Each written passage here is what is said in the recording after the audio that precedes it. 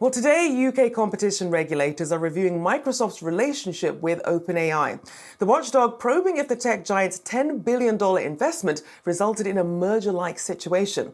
Now, this comes a week after the ChatGPT creator saying Microsoft will have a non-voting board seat. Now, Microsoft is no stranger to scrutiny from its UK antitrust regulators. This is the second probe for the company this year. So how will this review impact Microsoft? Well, for more on this, Rohit Kulkarni, Roth Capital Partners Managing Director, is here. Thank you for joining us this morning. So what do you make of this? Essentially, the CMA saying this is an acquisition of control here. Do you think this amounts to that? Was that perhaps that non-voting board seat the tipping point? Thanks for having me. I think that's exactly the key point here. The non-voting board seat or board observer seat, as they say. It's a very small board, just 3 people here. And Microsoft did not have anything to say with the board about 10 days back. And now they are slowly inching into the board. They already own 49% of the for-profit arm of OpenAI. So there are building blocks coming together for a potential acquisition if there is a fallout between the non-profit and for-profit parts of OpenAI. So it's right to kind of take a closer look at this, given the power that OpenAI has and given the power that Microsoft has with its distribution, that creates a high concentration of power of AI, and given what AI means for tech over the next 5 years. And we know that the EU has been leading the charge when it comes to trying to get, some sort of framework for AI regulation here.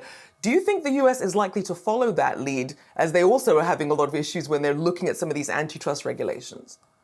Yeah, absolutely. I think the UK regulators, the CMA folks in UK have always been on the bleeding edge of new tech regulations, given the asymmetric kind of power that big tech has in Europe, and all of them are American companies. So they tend to move a little bit faster. But what we were also surprised by was that not too far back, Biden administration also put out a very lengthy kind of mandate, or almost kind of best practices as to what they think AI regulation would look like. So think about, within a matter of 6 months, they met with a lot of industry experts, and Biden administration was able to put together this AI package in front of all the big tech companies. And now that conversation has already started.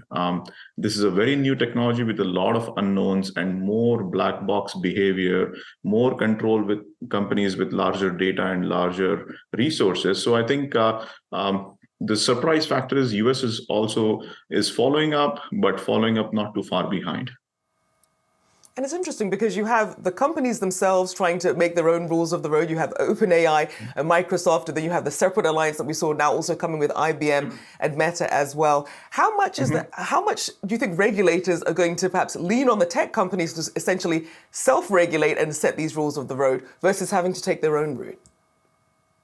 In my opinion, given the velocity with which AI tech and AI innovation is moving, I think it behooves on self-regulation on these companies. Again, it's very hard when it comes to a business use case versus a long-term ethical use case. It's going to be blurry in the next, call it 12 to 18 months, whether these companies can self-regulate. In the meanwhile, the executive order from Biden administration was very encouraging. I think one would have expected something like that to happen in 2024 or maybe 2025 even. But seeing that even before the first anniversary of ChatGPT, that's an encouraging sign. So probably we are going to get more regulations with regards to maybe compliance, with regards to disclosure, with regards to transparency, and then that would be a step towards control and how much power some of these big tech companies will continue to have. And what do you think this is going to mean in terms of the corporate structure of OpenAI? Obviously, it has its non-profit arm, but then you have Microsoft owning 49% of the for-profit aspect of that company. What are we expecting to happen in terms of corporate structure that could perhaps call for regulators or perhaps draw their ire further? It is a big mystery, in my opinion, Rachel. In my opinion, what unraveled in the last 3 weeks at OpenAI is still an undisclosed mystery. Probably one of the Silicon Valley mysteries that we would never find out. But that does kind of put a greater kind of spotlight into governance and in the future of what the for-profit arm of OpenAI could look like. Again, clearly a lot is at stake here, not just the economic value of OpenAI, but the control of the narrative of who is an AI leader going forward. And right now, Microsoft has clearly won that narrative versus other big tech companies. So I think a lot is at stake here. How that unfolds is anybody's guess, but given a lot is at stake, I think Microsoft wouldn't be willing to give away control in anytime in the near future, is my thinking. Indeed, we'll all be watching closely. Appreciate you joining us this morning. Rohit Kulkarni, Roth Capital Partners Managing Director. Thank you so much. Have a good weekend. Thank you.